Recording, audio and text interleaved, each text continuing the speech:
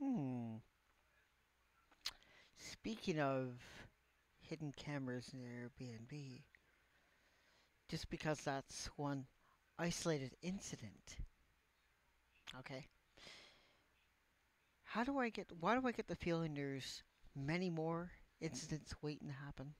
That people just don't bother checking the most obvious things in the bedroom or bathroom to see that there's any cameras in it? Why don't they bother to check? I check everything. Oh yeah. Oh yeah. I would check everything. Clock, the radio, television. I'd make sure about it. And I'd be smart enough to check. And then I would be at peace. Knowing that whatever it is wouldn't be recorded and used for later. E.g. voyeurism. Thankfully I don't use Airbnb. I don't think I ever will. So yeah. If I ever do, in that case, sometime in the future, who knows?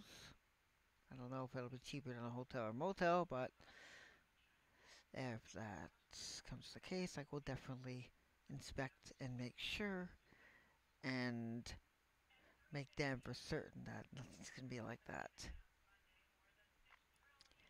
Because for one thing, I got my own alarm clock I always bring with me, and it's loud as hell. And if I have to, I go put tape over whatever it is, the alarm clock, whatever it is, just so this shit doesn't happen. It's easy. Bring your own tape with you, put it over, just bring a towel, throw it over whatever it is to make sure you're not recorded. That's one way to do it. Because nothing sucks worse when that happens than someone throwing a towel over a camera. Nothing sucks worse. For example, if I did this, you're not going to see shit, are you? And there's no way to remove it. Correct. That's basically what I would do. And that's what I suggest you do.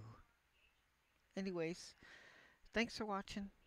And these are my own thoughts and opinions. If you don't like them, watch something else. Or clear your browser history and press Alt F4 right now.